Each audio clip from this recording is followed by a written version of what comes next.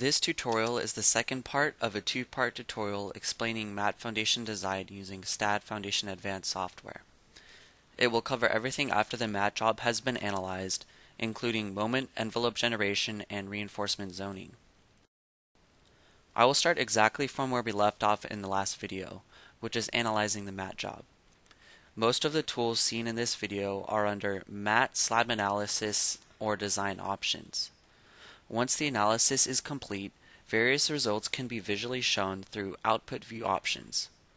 For example, select Global MZ under Select Stress Type and check Plot Contour on Deflected Shape to view stresses caused by moment in the Z direction. For further viewing options, go to Scale Setup Options under Project Info to change the viewing scale of displacements, loading scales, and modeling scales. I will decrease displacement to 0.01. You can see the change in the geometry view. Also, under Modeling View options, I will turn off Show Supports, Show Plates, and Show Boundary and Holes to hide these objects. Now, just the stress on the deflected shape is shown. The stresses for each load case can be toggled in the Home ribbon. If the load is not a part of the job, then the stresses won't be shown. Similarly, the user can view the soil pressure in Output View options. As analysis results are in the local plate direction, we need to convert them into the reinforcement direction for reinforcement design.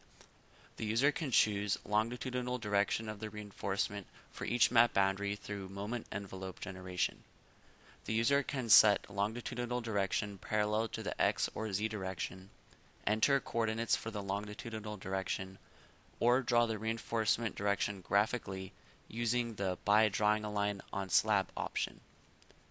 I will use the Along Global X-axis option. Once reinforcement direction has been set, the user needs to specify design division points.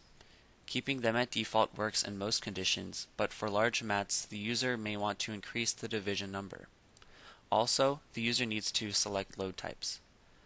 If ultimate loads are not defined, choose Use All Load Cases. Once moment envelope is generated, Geometry View will show the mat boundary with multiple points generated on it. The orientation of the design points is based on the longitudinal reinforcement direction we specified earlier. Now the program has converted local plate forces to forces in the direction specified earlier. These are the discrete points to be used to design the slab. In other words, these points will be designed independently and then will be merged to calculate reinforcing patterns or contours. Once the moment envelope is generated, go to Design Parameters and specify the design parameters. Then hit the Design button.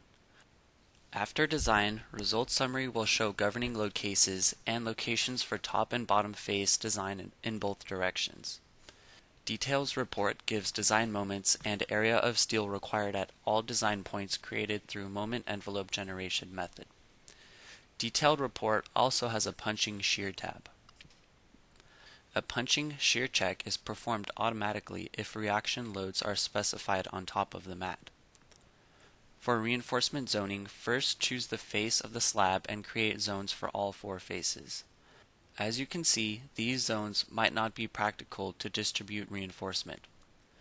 The user can rearrange zones using the Zone Editing tool. First click on Select Nodes and then select the area of interest on the mat. Then click on Reset Zone. The governing reinforcement in the selected area is assigned to that whole area. The user must create zones at all faces to see reinforcement calculations in the calculation sheet. There is another method the user can choose to design the slab. The user can draw a line on the mat graphically or enter the coordinates to insert a design line on the mat. This method uses unit tributary width for the cut line and design for the forces along it. You can check one-way shear by cutting a line on the slab manually. The important option is to check slab capacity. The user can check the mat for a particular reinforcement layout.